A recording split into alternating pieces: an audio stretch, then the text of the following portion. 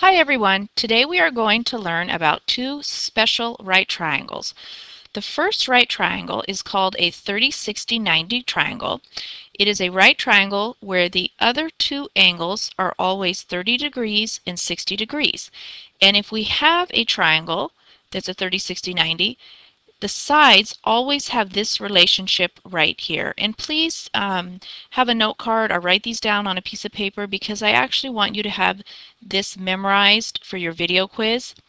Well, the side opposite the 30 degrees is often called the short side, and that the hypotenuse is always double the short side. And the one opposite the 60 is if you take the short side and then multiply it by √3, it will give you the measurement for the side opposite the 60 degrees.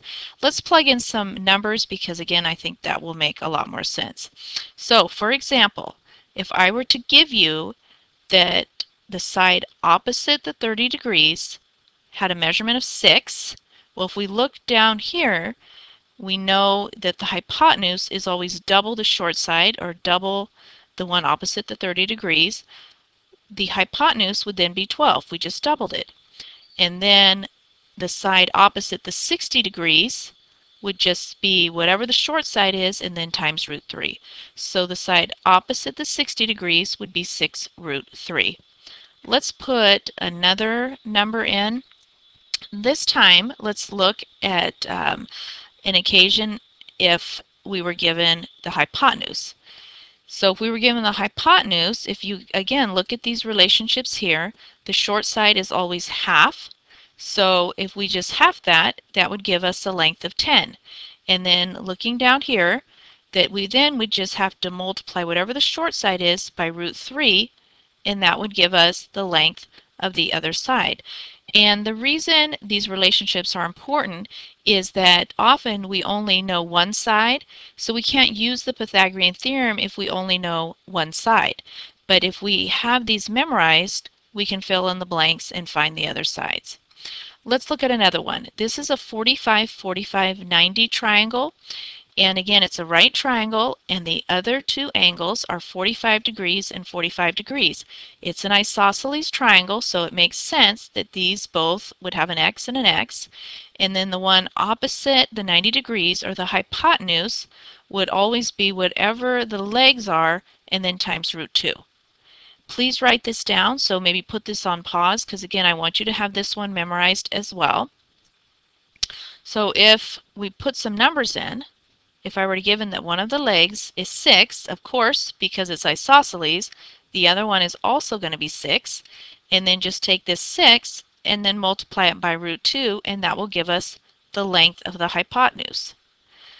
Let's look at a more challenging example. This time, let's talk about if we are given the hypotenuse.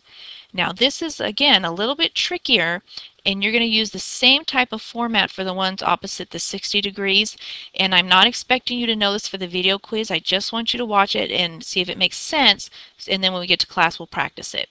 So if I were to give you the hypotenuse, well, if we look that the relationship here is the leg times √2. So to find the leg, what I'm going to do is make it equal to this little formula right here. So I'm going to do 7 equals x √2 to solve for x, and that will give me the legs. Just using your basic algebra, divide both sides by 2, that will get the x by itself, and then that is the length of the leg here and the leg here. The only problem is we have to go one more step because this is not proper. We need to rationalize the denominator. We cannot have a radical in the denominator. So I need to multiply the top and bottom by √2, and that will give me 7 √2 over 2, because again, √2 times √2 is √4, which is just 2. So that gives me the length of one of my legs, and of course, because it's isosceles, the other one would have the same measurement as well. I'll see you in class.